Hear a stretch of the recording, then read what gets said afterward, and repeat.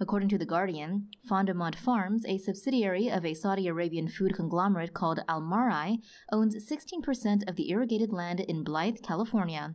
They use this land to grow alfalfa, which is then exported to Saudi Arabia as feed for the company's cows.